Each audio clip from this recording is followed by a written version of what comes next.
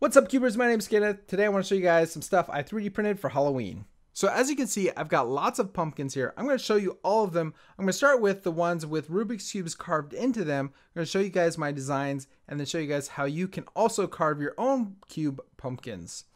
So I really wanted to carve a Rubik's Cube into a pumpkin in 3D and have it 3D printed. And so I actually found this model of a pumpkin that looked kind of realistic. It has like some skin and it's got bumps in it. I decided to use this one, and then I came up with this design of a Rubik's Cube. I kind of just drew it out, and then I cut out these pieces, and I made sure to like not cut out the corners all the way, so that way it would kind of give it the appearance of like a checkerboard pattern. So I did that and I was pretty pleased with it. I thought it looked pretty good, but I didn't really like the pumpkin that much because although the skin looks real, the thing is almost completely symmetrical and it's got a flat bottom and it doesn't to me look like a real pumpkin. So I really wanted to do better. So the next thing I did was I found this really nice model of a pumpkin. This is actually a 3D scan of a pumpkin. It was a great model. To me, this looks like a real organic pumpkin. And so I used this to be kind of my canvas. And before I could actually carve the Rubik's Cube into this pumpkin, first I had to like hollow out the model because the model was just a single scan. There was no difference between the stem and the rest of the model. So first I had to hollow out the center. Then I had to kind of cut the stem off, and that way I could make the stem a different kind of material, and then I had to like cut out the cap so that it would look like this. So I did all this work, and that gave me the base for like a jack-o'-lantern. I could then carve into this and make it look like a pumpkin. So this was a lot of work by itself, and once I had done this, I actually put this on Thingiverse so other people can also use this model and make whatever jack-o'-lantern they want. So once I had done that, then I wanted to kind of make this.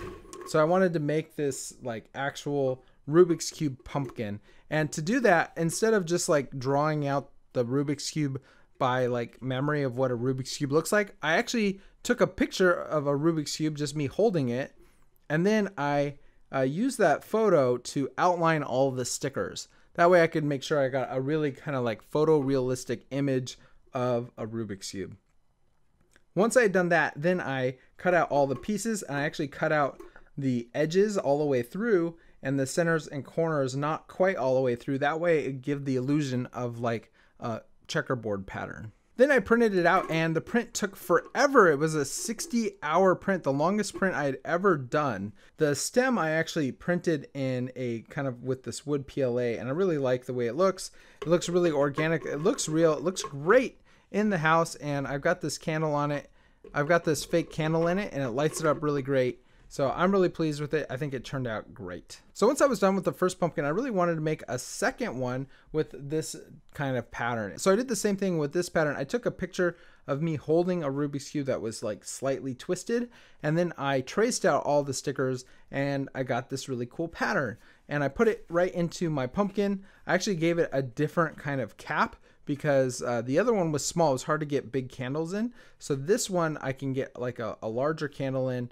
So now that I went through all the work to kind of make these designs, I thought, hey, maybe I can use this as a template for a real pumpkin. And that's actually what I did. So I made a template, printed it out, and I put it on a real pumpkin, and I carved out my actual design. And here it is in real life. It's the best kind of Rubik's Cube jack-o'-lantern I've ever done. I've done a bunch of them, and in the past I've always kind of just eyeballed it. But this one I used the template that I came up with, and it's by far the best one I'd ever done. So I'm really excited about it, and I thought, hey, now that I've made a template, you guys can use my templates too. So I've uploaded them and put them in the description. So if you want to make your own kind of Rubik's Cube jack-o'-lantern, definitely print out my template, give it a try. And if you do it, take a picture of it, send it to me on Instagram. I'd love to take a look. And I hope you guys really enjoy that. So anyway, those are my Rubik's Cube carved pumpkins. And now I want to show you guys my Rubik's Cube pumpkin, if that makes sense. So basically it started with this one. This is a model I found on Thingiverse by Makeys, and it's a great model. I think it was actually featured by Thingiverse. And I decided when I saw it, I could turn that into a 2x2 Rubik's Cube. So what I did was I got a 2x2 next to me. It was a 55mm 2x2. And I decided to turn that into this like model here that you see here. So I had to first fill the model so that the model was like filled so that the eyeballs weren't, you couldn't, you know, go through it. And then I cut the model on all the axes. I had to round the edges here so that the puzzle could turn pretty nicely. And you can see here's a really cool kind of 2x2 jack-o'-lantern, and I really like it, and it turns actually pretty decently. So as you can see, I painted it, and the paint quality is honestly not that great. I'm not a very good artist. I'm probably got the quality of a second grader. You can see I didn't do a really good job on the edges. So here you can see me scrambling it up. I think it looks really cool, all messed up. It's a scrambled jack-o'-lantern. And yeah, let me see if I can solve it. So ready, set, and go. So I guess I should do the face first. Wow, that was hard. So here's the face. Now I got to do the back. I'm all confused. There we go. So I solved my jack-o'-lantern 2x2. So yeah, I'm really happy with it. I think it turned out great. I'll put the files to all of this stuff on Thingiverse. So if you have a 3D printer, you could try printing any of these things. So thanks guys for watching. I hope you guys enjoyed. Definitely take a picture of your jack-o'-lantern if you guys cut a Rubik's Cube. Also, I will be trying out the Premiere function on YouTube for the first time. I'm really excited about that. I usually post my videos Sunday mornings at 8 a.m. Pacific time, so I think I'll try doing it then. That's when the video will premiere, and it's really kind of cool. You guys can watch live the video with everyone else at 8 a.m. Everyone starts at the same time. There'll be a live chat, and I'll be joining the chat as well and be chatting with you guys as it comes out. So anyway, I hope you guys enjoy that. If you're on at 8 a.m., hey guys, I hope you guys enjoyed this video.